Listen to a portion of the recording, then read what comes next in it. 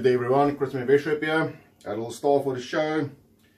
This little fella. This is from the family Antaresia. This is a children's python, and this is actually a ghost male. As you can see, it's basically no patterning. We're going to do a whole segment on these little guys. Why they're so popular. They're actually named children's pythons, not because they're ideal for children. It's only the guy that discovered them. Surnames was Childrenine. But we'll leave that for a different segment on breeding these guys, keeping them. They're pretty simple to keep, easy to breed, and they're just in general a fantastic snake. Believe it or not, this is an adult male, and this is one of our breeding males. Okay, so today's thing I want to discuss is heating options, what you can look at, the do's and the don'ts. In South Africa, we're pretty limited on the heating options that we've got. So we've got two choices we can go. We can either do basking spots or belly heat. Belly heat, very straightforward. That's probably the most popular version in South Africa, is by simple means of a heating pad. So that's that thin aluminium foil one, the wires in it. You get the black ones, you can actually dim the thermostat on it. So there's quite a few options on that. I'm a personal fan of ceramic heat emitters. The reason for ceramic heat emitters is they create a great basking spot, but they also create ambient temperature within the cage to heat up the entire cage for you, especially in your colder climates. And also, let's start from the top. Ceramic heat emitters works great. There's no light source that interferes with the photogenic period of the snake, so he knows when it's nighttime and daytime. We'll actually discuss that in a different lecture at one stage. But very important with any heat source is you need to protect the snake from the heat source. They don't feel when they're getting burned, so by the time they realize something's wrong, it's too late, and you're sitting either with a dead snake or say snake that's gonna have severe belly burns. Like I said, I'm a personal preference of these guys for the pure reason of ambient temperature, and they create a fantastic basking spot. Belly heat, the heating pads, they work great. I think that's what we used to all our lives. The only problem I have with it, with a heating pad, it only creates a small little hot spot, so the rest of the cage will remain cool, and that doesn't give the snake the opportunity to move up and down as it wants to. It's now forced to stay in that area. Even if it's a little bit too hot or too cold, he's forced to stay there because of that heat. That's the only heat source he's got. So as you guys know, snakes aren't cold-blooded as we refer to them. They're actually ectothermic, so they rely on outside temperatures to regulate their body functions. So they need heat to thrive and to digest food. Without that, the rat or mouse or whatever it ate is just going to rot inside of them. So the most important thing, doesn't matter what heat source you go for, it must be regulated. And by that, I mean with the thermostat. The thermostat is a device that actually controls a set temperature. So you set the thermostat at 32, that's the maximum temperature it will go. So it will go up to 32 and will actually switch off automatically. So whatever heat source you use, make sure you've got control of that heat source, and the only way you can do that is with a thermostat.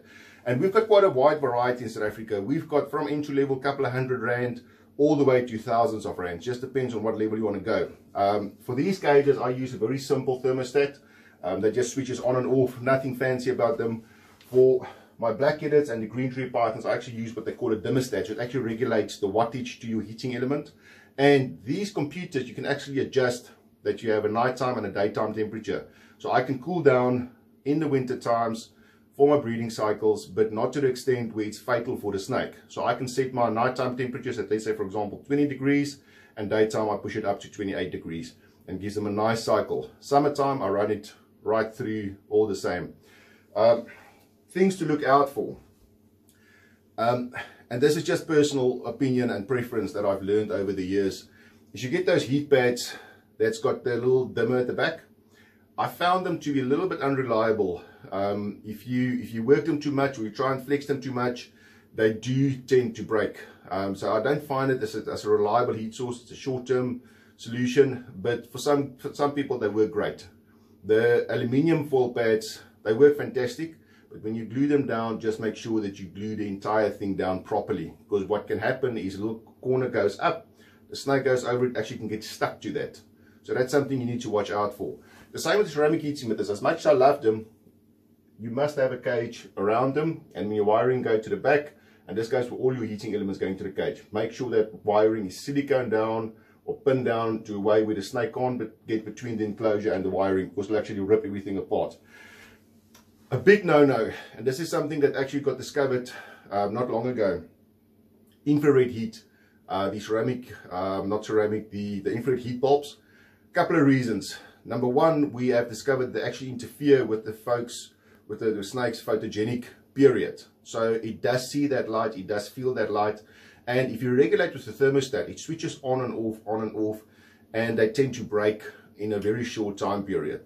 So not recommended. I'm not a fan. If it works for you, like I've said in my previous video, if it works for you, don't fix it. If it ain't broken, don't fix it.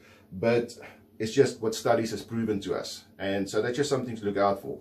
But that's basically it. And then when you're setting up your heat source, always on the one side, you'll see all my cages is always off center. So I create a hot spot and a cold side. Putting it in the center is not going to give you the desired effect that you need of a hot side and a cold side. It's going to give an overall ambient temperature, but the basking spots, I prefer it on the one side. And another thing what you can do, you can actually put a ledge under the basking spot with a height, so you can actually choose on the rock, it will be, for example, or on the height, it will be 34, 35, and actually get snakes basking under that heat. And then inside the height box, it will be maybe 32, and then right next to it 30, and then as it goes to the cooler side, it can go, depending on the cage size and the ambient room temperature, it can go down to 24, 23 sometimes, which is great. That's what you want. You want to see a snake that moves up and down, then you know you're doing it right. There's not a set formula on the wattage that you need to use, but we tend to overwatt or overpower our heat source. These little units, you can see how small they are. I've got a 60 watt and a 40 watt. In these guys, I'm running 100 watts, and I'll tell you what, that's already too much. That's why we've got the thermostat regulating that. If I had to leave this without a thermostat, that side will get well over 50, 60 degrees. For this type of cage, I'll even go 60 watt, maybe 80 watts, but I won't go over that. But once again, thermostats, they are crucial. You can distribute thermostats. So these two enclosures are running off one thermostat, and these three enclosures are running off one thermostat. So you can combine them, but you can't do 10 or 20 units. That's just overloading the units.